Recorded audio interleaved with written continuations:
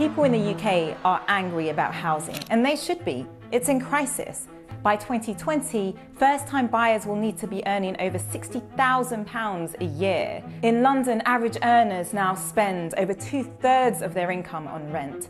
The problem is as much to do with inequality and the rise of the global super-rich as it is to do with house building.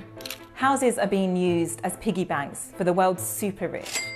Foreign investors now own close to 10% of the UK's housing stock. In prime central London, 28% of the buyers don't even live in the UK. With a limited supply of housing, there is less to go around for the rest of us, pulling up house prices and rents at every level so that those at the bottom, young people and those on low incomes, have nowhere to go. But this isn't just a London thing.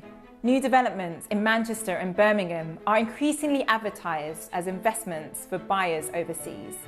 We need to limit home ownership to UK residents. Only those that have been paying taxes in this country for 2 years, as well as the public sector, legitimate charities and companies domiciled in the UK, should be able to buy residential property.